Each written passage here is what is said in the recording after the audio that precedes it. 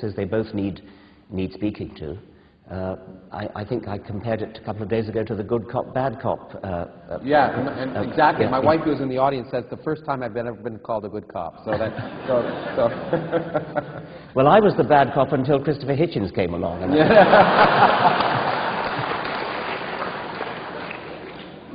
well, you know, so what? Actually, so do you think Christopher Hitchens goes too far?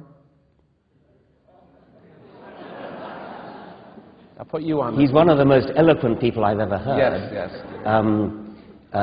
He has a thrilling voice, like Richard Burton. I'd hate to have him on the other side of me in any argument. If we ever talked about the Iraq War, I'd be on the other side of him. I've tried. It's very different. And I wouldn't wish that. No, I don't think he goes too far on anything else apart from the Iraq War. I think. Okay, so really you don't. Okay, that's interesting because. Well, I agree with you, but I was under the impression that we talked about one of my favorite lines in his book, which I really shouldn't say in a public forum, but I will. No, we don't. Okay. No, you don't want to go there. I know what that one is. Read his book. But it is an interesting line, and I'll be happy to. Okay. Yeah. Go ahead. Which is where he discusses what he says. What he says is the motto of the Roman Catholic Church, which is "No child's behind left." And okay, now are you sorry you asked? You don't think he went too far with that? Well, with that line, okay, let's bring it back because I know we're actually going to be getting ready for the question period in a minute from everyone else. But this symposium is about education in some sense. And it's interesting to me that you said that you really, your purpose is to destroy religion. Is that really your purpose? No. I don't think it really is. It was an interesting piece of contrarian reasoning to what you were saying, because you were saying you don't have to be an atheist to believe in evolution. And that, of course, is exactly... Then I tell people to go and read Ken Miller, Francis Collins, and indeed any reputable clergyman.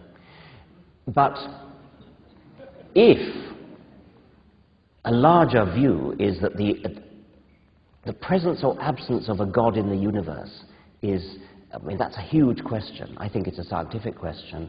I have a view on it, and I try to raise consciousness about it. Then, if it's true that there are lots and lots of people who think that evolution is incompatible with religion, and I actually do think it is, you see. I actually do think it is. But even if I didn't, if I were a propagandist trying to destroy religion, I would seize on that. Because it doesn't follow that because there are people who think that that if you believe in evolution, you've got to be an atheist. Therefore, the obvious conclusion is to say, oh, no, you don't have to be. I mean, you could do it exactly the other way around and say, yes, well, as a matter of fact, yes, you do have to be an atheist if you believe in evolution. And here's all the evidence for evolution, and you can't get away from it. Well, of course, that wouldn't go down well with Ken Miller or Francis Collins. But I could come back and give good arguments for why I think there actually is an incompatibility. Yeah, well, sure, absolutely. But would you really have a hope of success if you're working against something that's instilled in children from the time they're very young, and it doesn't go into their brain, it goes somewhere else? So that probably not. I think if you say to people, and I think it's an interesting idea, but if you say to people, yeah, you have to be an atheist to believe in evolution, you're not, because of that, because faith is so emotional, you're not going to get past that point, I think. Well, I think that's right. And as a matter of fact, I do recommend Kenneth Miller's book to any religious person who writes to me. And so that's your answer. I mean, I do as a matter of fact. Yeah, I mean, and I knew you did. And I think that, I mean, presumably, well, let me ask another question, maybe near the end, and then you can ask me one at the end, I guess. When you were writing The Selfish Gene, which was your first book, the purpose was to explain the remarkable aspects of evolution. It probably had nothing to do with religion at the time. No, of course. I mean, my main purpose is science and the education in science. I suppose there's a slight difference in that I do think the existence of God is a scientific question. I'm not one of those totally I don't go along with that. Steve Gould on that. I mean, I think it is a scientific question. Well, yeah, and in fact, I've argued in this country that plays into the hands of people like the Discovery Institute who try and claim it's a scientific question. Yes, I know. And, yeah. But I think that and this is probably where we both agree, and maybe it's a good time to go to the questions, unless you have something pressing you want to ask me. You wrote The Selfish Gene, and I've written my books because we find the real world so amazing that it'd be better if more people knew about it. And I guess, and part of my reason there is somewhat the same as yours, are not so much focused against incorrect beliefs, but I actually think the world would be a better place if we were willing to understand, just accept it for what it is. And without fear and without terror, and that would, if that governed public policy, just to say, well, public policy and our life will be based on accepting the world for what it is, without preconception and fear, then the world would be a better place. Absolutely. I couldn't, I mean, I can't disagree with that.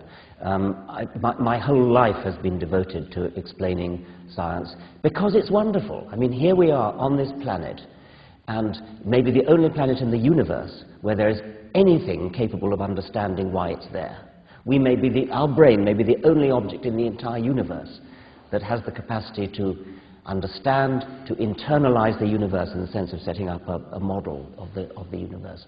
So it is an amazing privilege to be alive, to be capable of understanding, to be alive in the 21st century, when understanding of the universe and of life is far, far greater than in any past century. We should make the most of that, and those people who are deprived of the opportunity to learn about how wonderful reality is, it's simply tragic that they should go to their grave missing out on the opportunities that an understanding of science, not the practice of science necessarily, not Bunsen burners and things, but understanding the scientific method and understanding what an enormous amount is known, and the challenge of how much is not known. Exactly. And how much there is still work yet to do. Yeah, and we give people the impression that scientists really want to, and in fact, the people use that who are countering science all the time. They say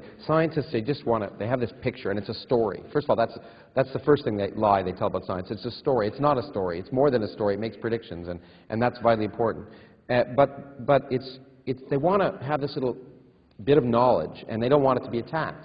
When in fact it's exactly the opposite. The thing that drives scientists forward, certainly drives me and everyone else I know, is actually the stuff we don't understand. And moreover, it's not as if we want to always agree with our colleagues, because the way you get famous is by proving them wrong. And that's what you go into work every day, is you want to prove all your colleagues wrong. And in fact, getting back to education, to me, the one thing that I hope every student has at some point in their life, and I tell this explicitly, and I think it's really profoundly important, the one experience that I hope you have in either high school or college or somewhere in your education is to have some belief that you profoundly, deeply hold prove to be wrong. Because that is the most eye-opening experience you can have, and as a scientist, to me, it's the most exciting experience I could ever have. So I think we should switch to questions.